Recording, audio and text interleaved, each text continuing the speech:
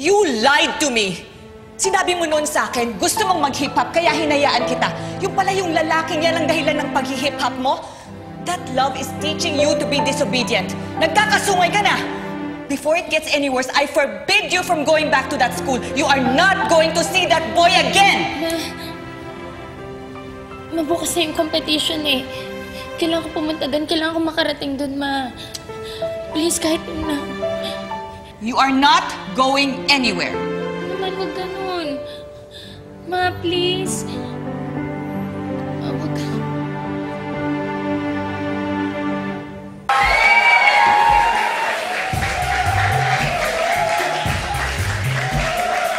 Alright, guys.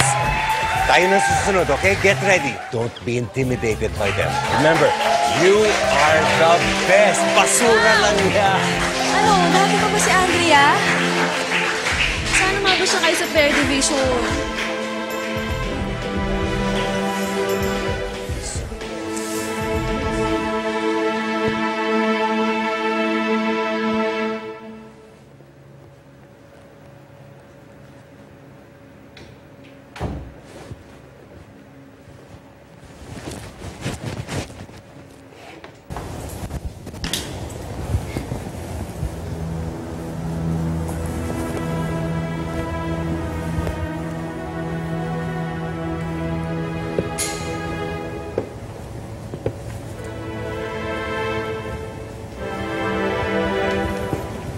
Saan ka pupunta? Ma?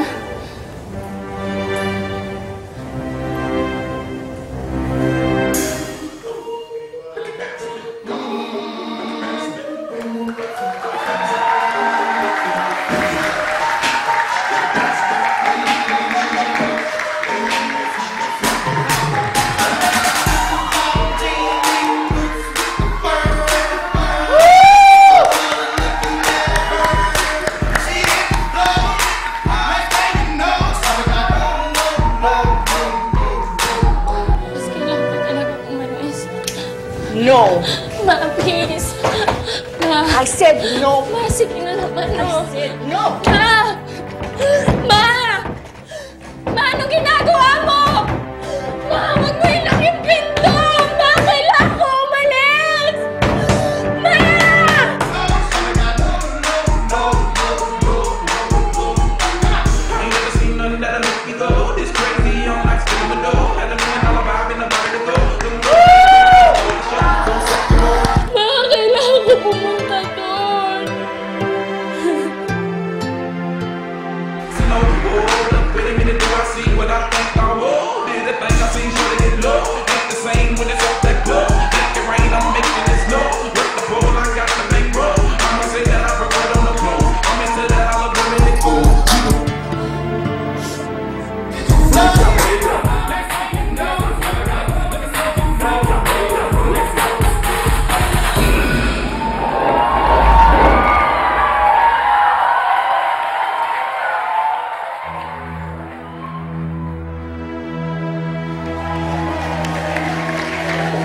Papayagan kitang umalis ng bahay at pumunta sa kompetisyon on one condition. You'll have to give up dancing and get a college degree in the US. Ma. Naman, alam mo naman, hindi ko magagawa yun eh. Ma, buhay ko yung pagsasayaw, alam mo yun. Ma, please. Please, Ma. Then you'll stay here.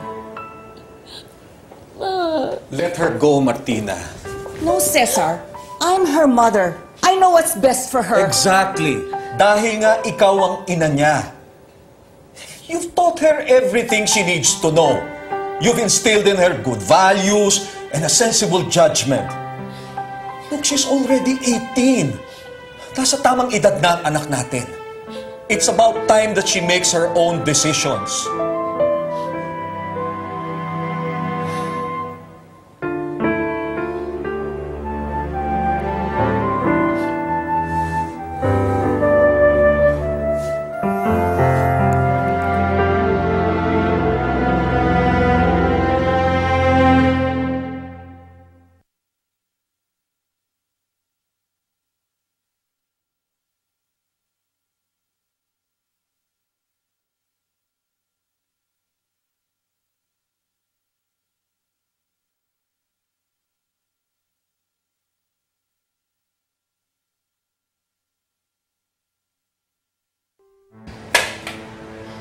Jack! Malapit na kayong tawagin dalawa. Sana makarating siya.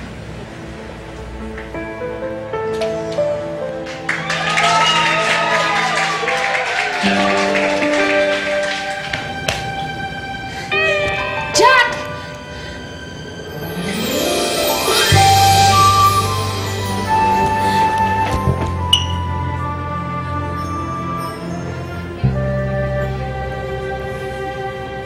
Akala ko hindi ka na makakarating.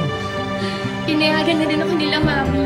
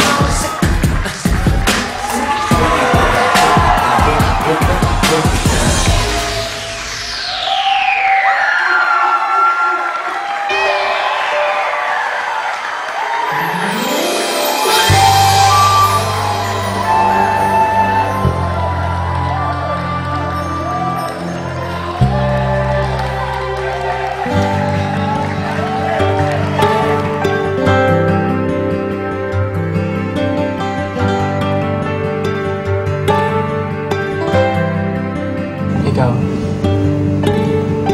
hopeful ka? Ako hindi pa rin. Pero sa tingin ko, malapit na.